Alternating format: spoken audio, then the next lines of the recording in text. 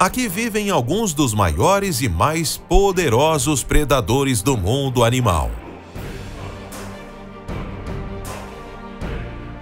A vida nessa região do planeta é incrivelmente rica em espécies. O maior animal terrestre do mundo também vive aqui. Bovinos selvagens vagam às milhares. Até mesmo o animal mais pescoçudo também se adaptou para viver nesta região. Os predadores prosperam com ataques que são filmados e distribuídos em documentários que deixam eles populares em todo o mundo. Os leões, leopardos, guepardos, hienas, cães selvagens, entre diversos outros, são os predadores mais conhecidos da África.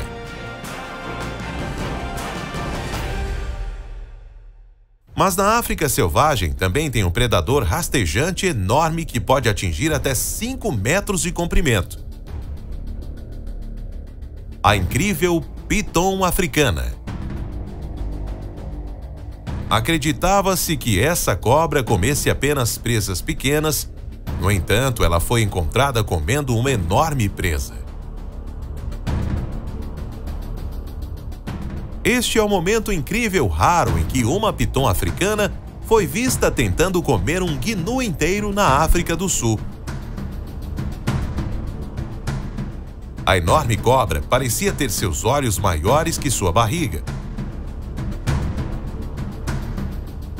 Este é um avistamento incrível raro, já que a piton africana não captura presas tão grandes quanto o gnu, embora seja um bezerro gnu.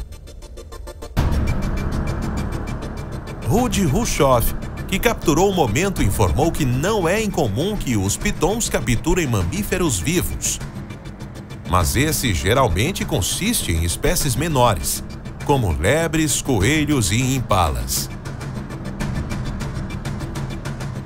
A cobra precisou abrir a boca ao máximo possível para conseguir engolir a enorme presa, gerando imagens incríveis. Esse é mais um impressionante acontecimento ocorrido na incrível África do Sul.